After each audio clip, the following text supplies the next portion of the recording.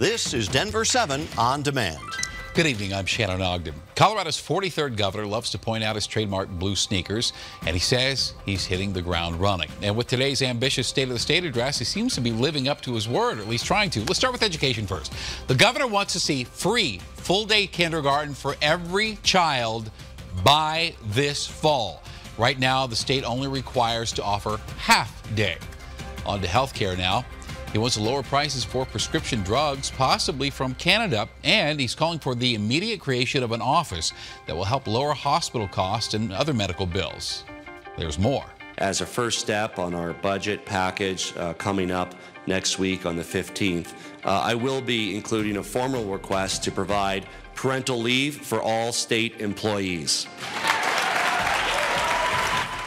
The governor also spoke at length about tax reform and took a few jabs at President Trump. Now, on this topic, which was a little less detailed, he offered one plan for leveling the playing field for Coloradans. It's time to cap the vendor fee, which is a giveaway to the largest, most influential and profitable retailers in the nation, and use the savings to lower tax rates to benefit small businesses and millions of working Colorado families. Governor Polis covered a lot of ground today, and we're going to keep a close eye on all of his promises to see what pans out over his term. So that's the state of the state. Now let's talk about the state of the Broncos. New coach Vic Fangio introduced today, and boy, did he make an impression. He is a no-nonsense, no-excuses type of leader. He also made it clear that penalties and blown assignments will not be accepted. And he said he can even make Von Miller better. Broncos' other two big storylines remain unresolved. Fangio would only say Case Keenum is currently the quarterback. He declined to say what role also former head coach Gary Kubiak will be playing in this upcoming season. So we hope you enjoyed today's warm weather because, hey, guess what? It's changing a lot. Look who's here. It's Stacy with snow news. 61 degrees for a high today. Tomorrow, temperatures only in the mid-30s with snow that will last from the morning all the way through the evening. We're expecting about 2 to 4 inches of snow here in Denver, but then we clear it right up for the weekend. Lots of sunshine on the way, and we'll be in the low 50s as we head into the beginning of next week. Thank you, Stacy.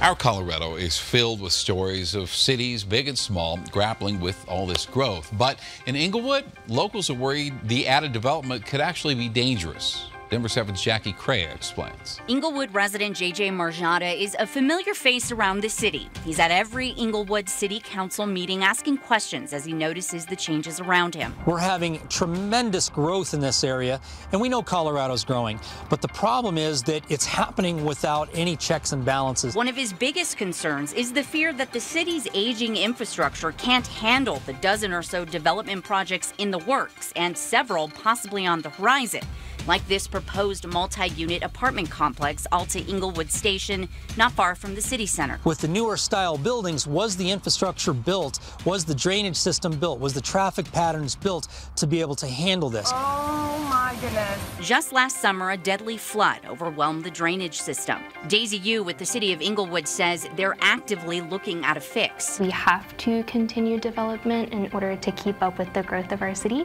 but at the same time, we are taking studies and measures to research what additional repairs our aging infrastructure needs. She says the developer for the Alta site already planned for an underwater retention pond, so there will be space for sewer and drainage systems. Also, at 34,000 residents, Inglewood's water plant isn't even operating at half of its max capacity.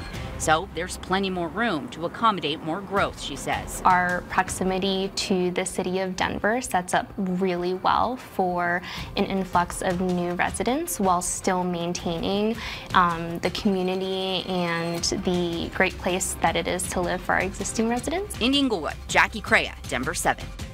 This has been your Denver 7 On Demand update.